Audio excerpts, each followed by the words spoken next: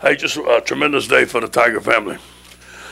I'm really proud of our players, our coaches, coming to work on Monday, believing in what we're doing in our preparation on a daily basis. I give it the credit to all the players. They took accountability for this football team. I give credit to our coaching staff. They stuck together, do it for the kids. It was a tremendous day when we went that Tiger Walk. You could feel the electricity in the stadium. And I told them that big plays fuel emotion. They're going to be there. You want to get them cranked up, make big plays.